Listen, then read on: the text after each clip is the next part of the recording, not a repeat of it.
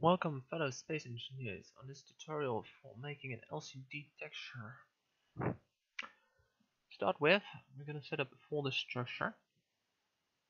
We're going to do this in C users, the username appdata roaming space engineers, and there we go to the mods folder. As you can see here, there's several folders and a lot of mods down there. We want to add a new folder and we give that the name of our LCD mod. In this case, I'm going to name it Dakim LCD image.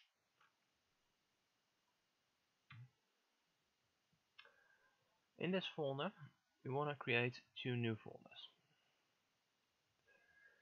namely a data folder and a texture folder. These folders are used by the game to store the files and they match the original game's folder setup.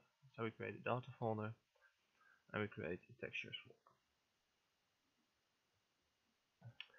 Then, after we created these ones, in the texture folder we're going to create a new folder called video, which makes 4 folders.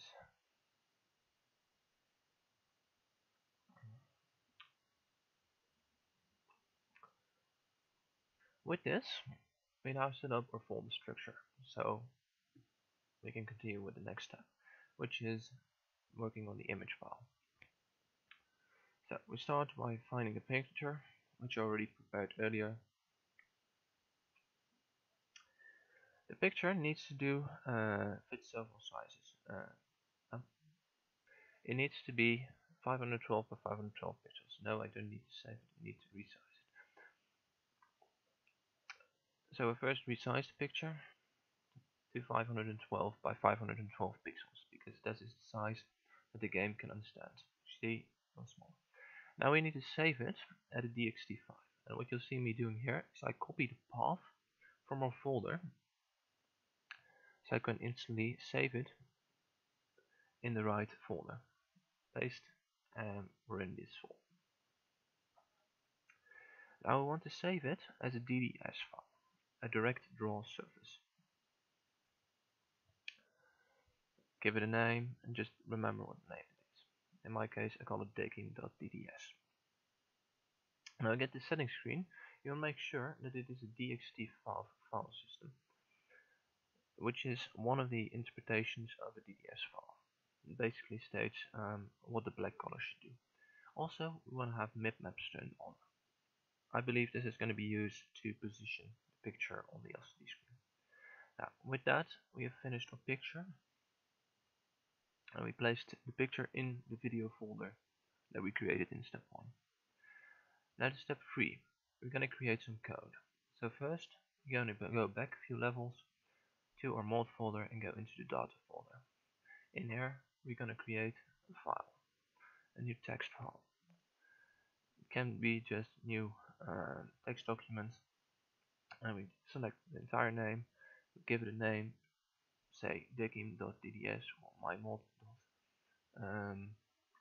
Not .dds, .sbc.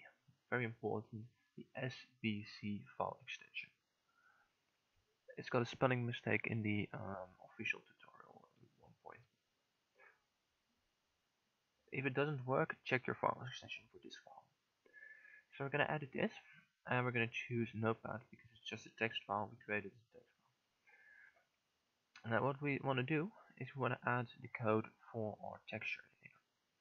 And we can get the code from the official tutorial. So we're going to go to Steam, to the official tutorial. You can look for LCD, as you can see here, LCD highlighted. It's one of the files. Or the link is up there, and I'll put it in the description down below.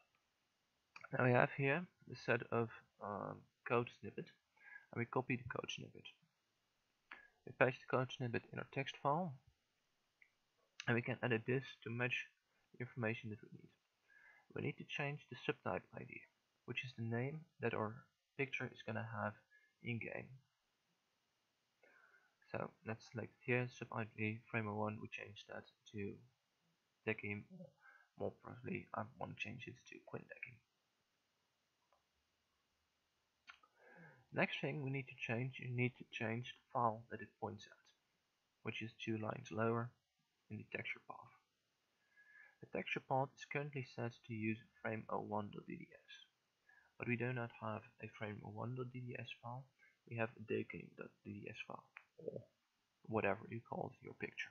This is the name of your DDS file of your picture. So change this, and now it points to the correct picture. Next step is we can see that the code is actually double. This section here is actually a second picture, but we don't need that because I only have a single picture. So I can delete this. If however you have a second DDS picture, you can repeat the steps to create a second picture and just add the information in here as well. But as we don't, we're just saving it now after deleted. Now the code is done. Now we're going to check in the file system, in the folder, if it's complete. So we should have the picture, we have 4 folders, and we have the SBC file. Now we can launch Space Engineers to make sure it works. Now, check, because our SBC file, we got 2 folders in main, texture, video folder in the texture folder, I've got our picture folder, so should be set up. And we're gonna launch Space Engineers, which takes a while.